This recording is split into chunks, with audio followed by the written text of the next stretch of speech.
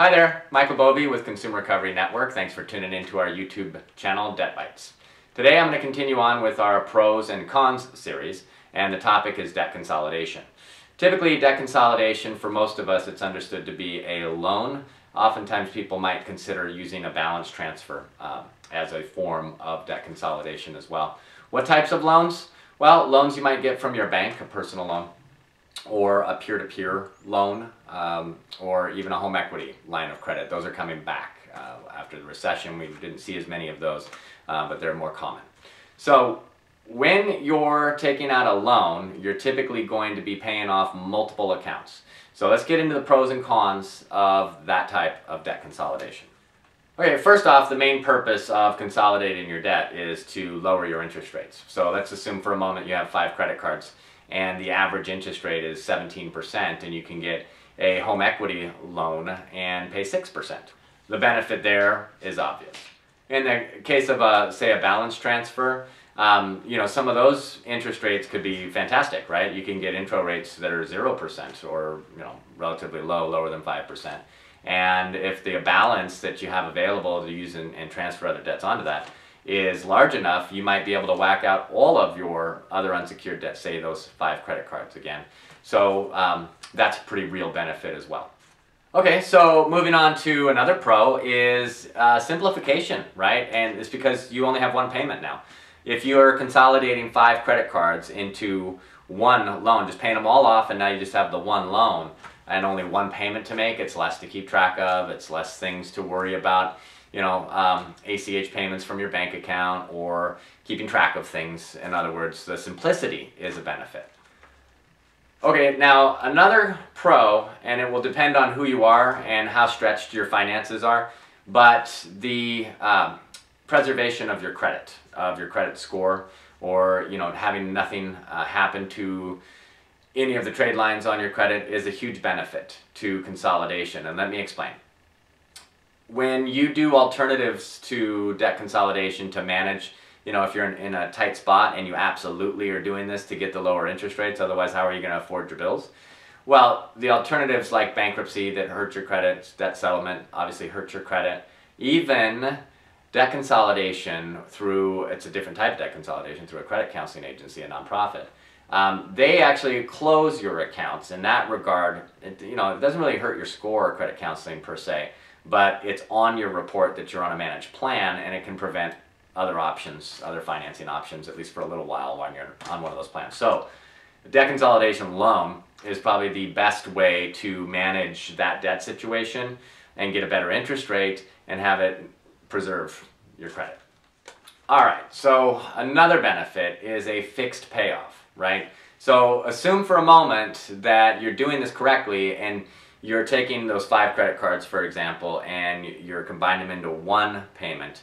And now that fixed loan is not something that revolves, right, where you can use the credit card month, pay that month, and then use it some more the next month, and then pay it off, and the balance fluctuates, and the minimum payment fluctuates.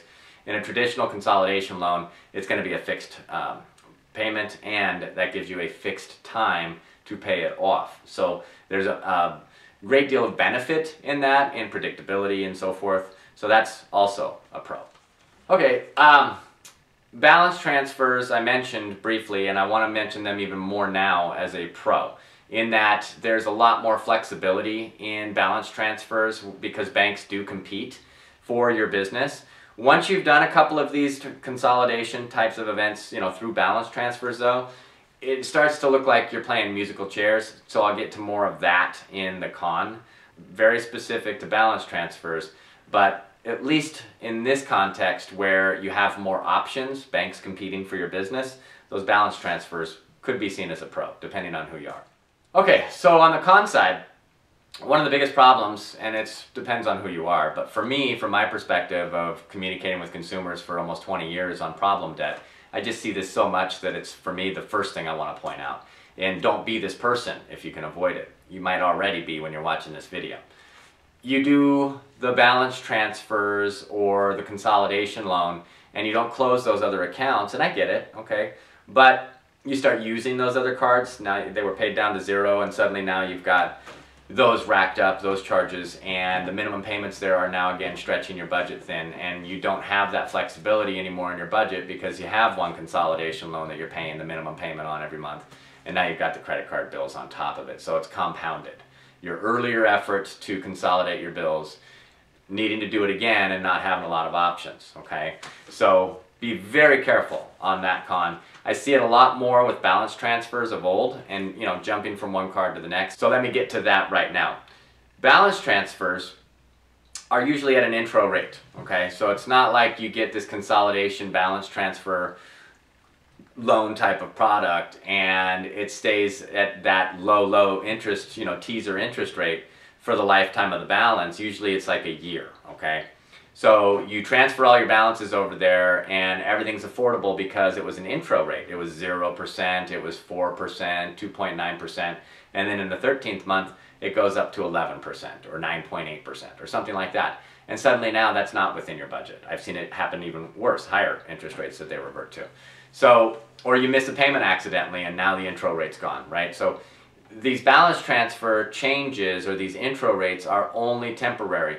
The person who has a consistent income, very fixed, and, you know, is able to do and afford their bills, doing a balance transfer, and then at their Christmas bonus that they know they get every year, or they're, you know, get their tax refund and, you know, they pay that stuff down, fine, okay? But if your income is not consistent, if your spending is not consistent, if you have unexpected expenses come up and you start using those cards again, you know, those balance transfers are usually a stopgap type of measure at a critical point where you change your behavior as well. So these debt consolidation things are a great tool along with some tighter budgeting often enough and or some behavior changes and some spending changes, okay? Be careful of the balance transfer boogie. In fact, I have a post up about it.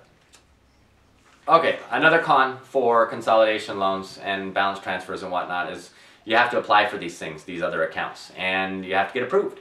So if you're already stretched to a place where, you know, your interest rates are unaffordable, it could very well mean that your debt to income ratio, your credit utilization on some of your accounts that you're trying to, you know, consolidate are so high that you won't qualify.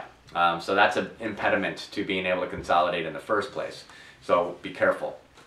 Okay, so pretty simple list for consolidation loans and balance transfers. Thanks for tuning into our YouTube channel. I'll see you on the next video.